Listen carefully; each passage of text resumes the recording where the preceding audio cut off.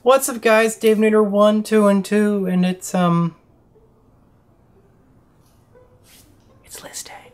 Yes, list day, and today we're going to be continuing our look at the top 10 best cards of every main set of the game, and we're at new challengers. Poor little new challengers, kind of in the shadow of Duelist Alliance as just the set that's right after. However, there's some important cards in this set that did round out our Duelist Alliance format. I guess right now would be a great time to also just give a shout out to Secret Forces. It was a deck builder set that came out at this time as well. Right here in this duel, it's what gave us Necroz. But we are not doing deck builder sets in this series. If we're going to be looking at the series as a talk of the history of the game and how the format has changed over time, normally main sets are great ways of doing this, but every once in a while the deck builders actually have stuff in it that you care about. Most of the time, no. Most of the time it's 3 bad decks, but hey, you know what? Sometimes it's Necroz. But anyway, without further ado, let's talk about the new challengers.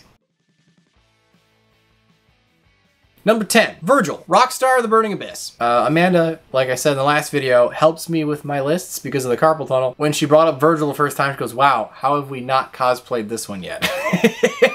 And I was like, you know what, yeah, Virgil's pretty awesome. What do? Level 6 Synchro Monster. Made of 1 tuner and 1 or more non-tuner monsters. It's generic. You can only control 1 Virgil, Rockstar of the Burning Abyss. Once per turn, you can discard 1 Burning Abyss monster from your hand to the graveyard to target one of your opponent's monsters on their field or in their graveyard and shuffle that back into the deck. If this card is destroyed by battle or card effect, draw 1 card. You can only use each of these effects once per turn. Okay, it'd be cool if Virgil was a quick effect, but he is non-destruction card removal from the graveyard or the field. That's pretty neat. It has utility in mirror matches against Shadalls at this time, against, what is it?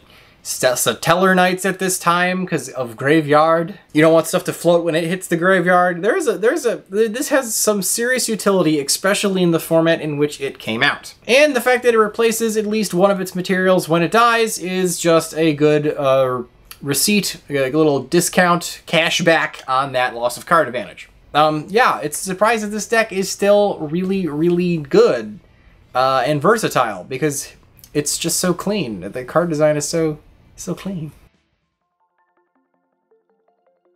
Rescue Hamster. Oh, wow. I can't wait to talk about a Pendulum card. Level 4 Earth Beast Pendulum Monster. What do? Pendulum Scale 5. Cool. 300 attack, 100 defense. Pendulum Effect. You can banish this card from your Pendulum Zone to add 2 face-up Pendulum monsters from your extra deck to your hand. And its monster effect. If this card was normal summoned this turn and you have a level 5 or lower face-up monster in your extra deck, you can tribute this card, choose one of those level 5 or lower face-up Pendulum monsters in your extra deck, and then summon 2 copies of it with the same name from your deck, like the Rescue monsters tend to do. And like Rescue Cat, their effects are negated and they blow up during the end phase, but who cares, you're gonna make Electromite with them.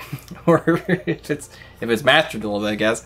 The rescue monsters are all, they're just all +1s. It's just what they do. They rescue you, I guess, because you top deck them and they're good. This one isn't bad. It requires you to have 3 copies in your deck and only one of them is currently in an extra deck. That's a bit clunky. Probably why I didn't see a ton of play, but in the right deck, it would actually have some decent utility. And the fact that you can get 2 of the guys out of your extra deck actually probably has more utility now because of Master Rule 5. You know what? Cool. Rescue Hamster. Number 8 is Edge-Imp Sabers. Ooh! Level 3 Dark Fiend. 1200 attack, 800 defense. What exactly is Edge-Imp Sabers? I can't quite tell. It has been so heavily censored. Don't ask! I don't know! It's not sharp though, it's not dangerous! Censor! I think it's supposed to be scissors. No, it's not! It's not scissors! It's not! If this card is in your graveyard, you can place 1 card from your hand to the top of your deck and then special summon this card. In defense position. You can only use this effect once per turn. Okay, this card's great. It's a dark monster. It's a level 3. Ooh. Synergy with other stuff even on this list. Top decking a thing to special summon is kind of lame, but the fact that you can kind of just do this every turn is extremely versatile. That makes this card good in decks that aren't just Fright for Fluffles. This is good in, I don't know, Monarchs for Pete's sake, because it's just so free. And as a Dark Fiend, getting it in the graveyard is really not a problem. Frankly, it's barely an inconvenience. It's gonna be super easy. Barely an inconvenience. Oh, really? So yeah, it's a good card. It's good in its own deck, it's good in other decks. What more could you want? It to not be censored, I guess. That would be nice. All right, number 7 is Herald of Arc Light. Ooh, I used this one. Level 4, Light Fairy Monster, Synchro. Made of 1 tuner and 1 or more non-tuner monsters. What do? Any monster sent from the main deck or hand to the graveyard is banished instead. When a spell, trap, or monster effect is activated, you contribute this card, negate that activation, and if you do, destroy that card. Also, if this card is sent to the graveyard, you can add 1 ritual monster or ritual spell from your deck to your hand. Okay, so that's a lot to unpack. First effect, it's a pseudo macrocosmos for cards getting sent from the hand or the main deck. So if your opponent's trying to foolish burial shit, yeah, screw them. So that's pretty solid. That alone is a good little floodgate effect. But it also has an Omni-Negate. It tributes itself, so you only get 1 good use out of the card, but an Omni-Negate on a Synchro monster, that's still relevant today. Savage Dragon does this kind of thing. That's good. It's also level 4, so like that's actually interesting because it's probably the best level 4 Synchro monster by like a wide margin. That third effect, when this card is sent to the graveyard, like if you use its Negate effect, you can get a ritual monster or ritual spell from your deck to replace it. That's good card advantage. The weirdest part about this though is why is a Synchro monster getting ritual stuff? That's weird. Not only does this get its effect when you use its negate, it gets its effect if you gets to the graveyard in any way, shape, or form. So if you can like mill it out of your extra deck to the graveyard with something like, I don't know, Necroz's Unicorn Summon, you can give free stuff. Or, on the other side of the coin, if you're playing with something like Melfi's and you make this thing with Hop Air Squadron, you get the negate, and then you can get that dragon ritual thing that does a hand trap. That's kind of neat. So either way, this card's really versatile and actually quite good. I like this card. Number 6, Yazzie, Evil of the Yang Sing. Level 7 Dark Worm Monster, 2600 attack, 2100 defense. What do? 1 tuner plus 1 or more non-tuner monsters. This one's actually generic, unlike the other one. Baxia? I got it mixed up, alright? Screw you guys. I can't read my own script. Your opponent cannot target this card on the field with effects. Woo! You can only use each of these effects once per turn. Effecto uno. You can target 1 Yang Zing monster and 1 monster your opponent controls. Blow them both up. Just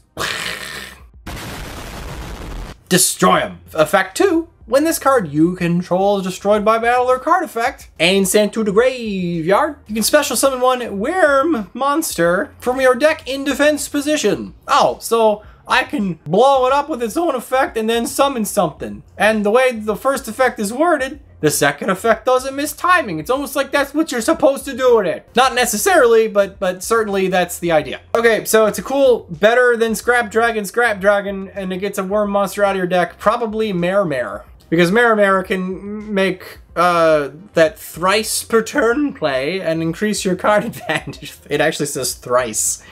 It's like one of the few cards that says thrice. So yeah, it lets you blow something up. It lets you extend into a different wombo combo. Yeah, this card's good. Number 5, Dark Rebellion XYZ Dragon. Rank 4 Dark Dragon monster with 2500 attack, 2000 defense. What do? Made of 2 level 4 monsters. It's generic. You can detach 2 materials from this card. Target 1 face-up monster your opponent controls. Its attack becomes half of its current attack, and this thing gains that lost attack. Okay, so it's just a beat stick. Why is that good? It's the cover card of the set. We can't ignore it. Okay, yeah, I guess, but more importantly, it can have more than 2500 attack power. I can't stress to you guys enough. If you didn't play in this late Xyz, early Pendulum era, you wouldn't understand. You wouldn't understand, man. If you were playing a pure Xyz deck, getting over something with 2500 attack was a pain in the freaking ass. You had like Gem Knight Pearl, and that was it. Holy crap. So this thing was novel because it let you get over beat sticks, and it let you get over them really well because it didn't just get its own attack up above 2500, it also lowered something else. So it actually had a function until we got lightning, and then this thing stopped mattering. But for a small period of time, this was good. All right, number 4, Satella Night River. What do? Rank 4 Light Warrior monster, 2100 attack, 2500 defense, made of 3 level 4 Satellar Knight monsters. That's not generic. That's also not a problem for Satellar Knight, certainly. During the turn you Xyz summon this card, you cannot special summon except Satellar Knight monsters. If this card is Xyz summoned, return all other cards on the field to the hand. Whew! Woo! That's a big board wipe. That doesn't target, that doesn't destroy on an inherent summon. Trigger! Man, this card was a pain in the freaking ass. I don't remember what I was playing, but I remember at a tournament I was like, trigger me! Come on, I'm here! Trigger me! Also, you can detach one material from this card to send one card from your opponent's hand to the graveyard. Not only does it bounce everything on their field, it knocks the card out of their hand. It rips the card away. What a dick this thing is.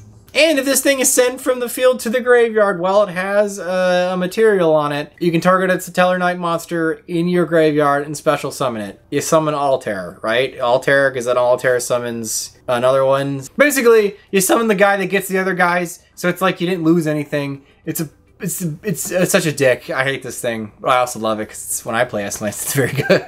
This card's fantastic. Alright, number 3, here we go. You want to spark fear in your fellow Paleo player?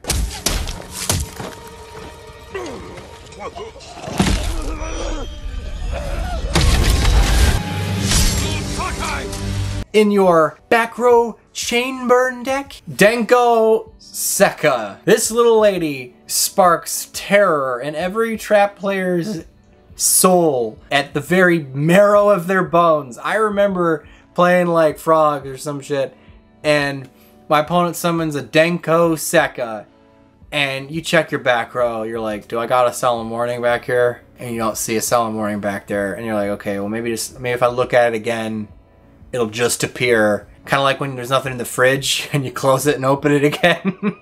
It's still not there. Son of a bitch! While you control no set spell or traps, neither player can set spell or traps or activate set spell or traps. Holy this thing is such a dick. Holy crap. She's something special. I can't tell if I love this card or hate this card because holy crap, she's ruined.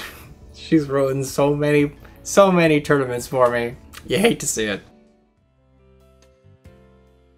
Number 2, El Shaddoll Fusion. Quick play spell card. Fusion summon one Shaddoll Fusion monster from your extra deck using materials from your hand or field. You can only activate one of these per turn. It's just polymerization for Shaddolls. But it's a quick play spell card. That's the important part. Because that means during your opponent's turn, you can just flip this up and drop a window on them. It's not fun. No part of this is fun. But not only that, like during a battle phase, you can do like the masked hero type gimmick where you attack with one thing, El Shaddoll Fusion, make something else, attack with that, hit them for game. This is pretty versatile, like any other quick play spell card is, but it's a quick play spell card that performs a fusion summon, so it's actually quite good. That is the long and short. Alright, the honorable mention is your boy Zaborg. It's Zaboy, the Mega Monarch. Level 8 Thunder monster. Ooh, Thunder. 2800 attack, 1000 defense. It's a Monarch. You can tribute summon this monster by tributing one tribute summon monster. It's a real sentence. Are you having a stroke? If this card was tribute summoned, you can destroy one monster on the field. If that monster was a light monster, like itself, both players send as many monsters from their extra deck as possible up to, but not anymore, the original level of the light monster you blew up. So if you blew up himself, we both have to send 8 monsters from our extra decks to the graveyard. Rest in peace, TG players. But wait, there's more! If the monster you tributed to tribute summon this thing was a light itself, you get a bonus effect where you get to pick the stuff you dump out of your opponent's extra deck. 8 is a lot, so it's probably fine if you don't get to pick, because it's most of their extra deck anyway, but like, just in case, ooh, you get to pick. Alright, dishonorable mention, UA midfielder, because this deck sucks. Emotional damage! I love this deck so much. It's actually not so bad anymore. The main support made it like alright. Or rather, new support made it alright. No, real dishonorable mention, Misjudge. Number 1 on the list for fun pun name, dishonorable mention on the list for a cheesy gamble effect. Level 4 Light Fiend monster, 1800 attack, at least it's a beat stick. 600 defense, what do? If your opponent activates a card effect, before resolving that effect, toss a coin twice. Toss a coin for your wizard. I I hope I get lucky. Let's hope I get lucky, man. If the result is heads twice, both heads, negate that effect. Okay, this is really, this is bad. The likelihood of you negating that effect is pretty low, so that in and of itself is bad. But at least it's interesting because I don't think this chains to the effect you're negating. I think it just does it upon resolution. Like like you activate, they activate the effect. We go back and forth with whatever chains we're doing, and then when everything goes backwards to resolve, when it gets to the thing that you want to negate, you flip the 2 coins, you're just like, I guess it doesn't do anything now. That's at least a weird way of negating things. That's cool. It's bad. It's never gonna happen, but at least it's kind of neat. This is a hard once per turn, and that's kind of bullshit. Like, it should just be an omni negate, like every effect. Just make your opponent work for it, because like the likelihood of it going off is so low anyway. Who cares? Like, we can't even have that. That would be cool, right? Come on, man.